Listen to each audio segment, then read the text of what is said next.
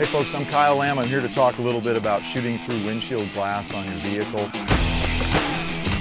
Some civilians say that you would probably never need to do this, but you just never know what the situation is, and I'd rather train before I needed it in that real world scenario, and just so you kind of understand what's going to happen. There's a lot of experts out there that will tell you exactly what's going to happen when a bullet goes through glass, and I can tell you what, they probably haven't shot enough glass, because a lot of the things that they say are when the bullet hits the windshield, it's going to turn and go up. When it goes this way, it's going to turn and go down. If this was a flat piece of glass, that might be true, but we've also got to deal with the curve here. So just to keep everything more realistic, we've actually got a target set off at a 45 degree from the right front quarter panel here.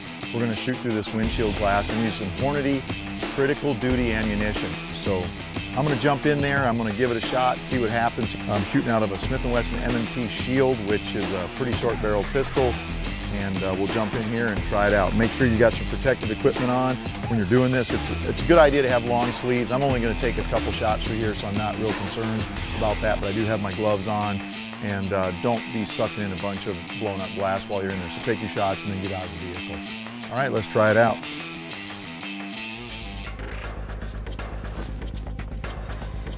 Ready?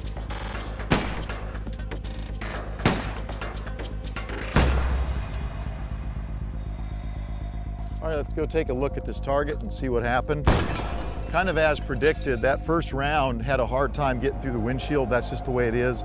If this was a little bit closer, it wouldn't have been an issue, but I was aiming here, and that first round hit up in that general vicinity. And then we have the last two rounds hit here, even though I was still aiming there. So the bottom line is, if you're going to shoot through a windshield, P for plenty. You've got to put our sights on the target, shoot till we eliminate that threat. You can't just say, well, if I hold in this spot, I'm actually going to get that round to impact, because curve this way, angles, you just don't know. So make sure you look at that threat, engage that threat, and keep engaging that threat until that threat's eliminated. All right, I think we should do some more of that.